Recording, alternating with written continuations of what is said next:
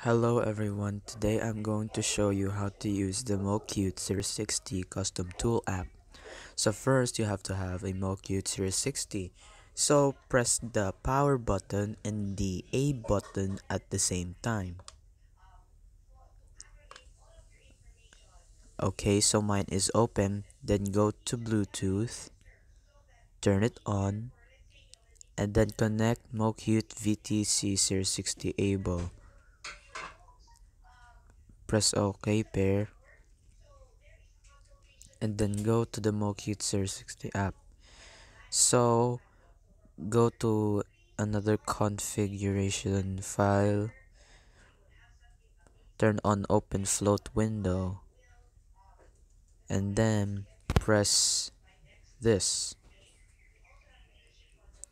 So now you can put where you want the button is. Okay, so I'll press this and I'll put it on the Mocute's app, and then you can press any button. For example, A. I pressed A on my controller, and then I'll put this. B. So there's will be X,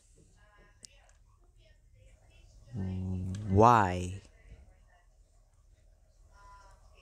L, and R. So if you want to use this setting, you have to tap save, this save button, and then press X.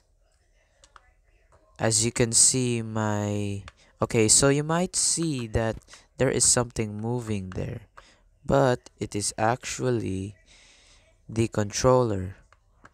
There we go. A, okay, B, okay, X, okay, Y, and there we go.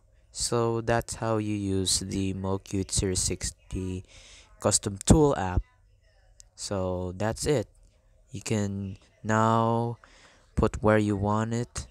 I play Call of Duty and King of Fighters All-Star with my mocute Series 60 app sometimes.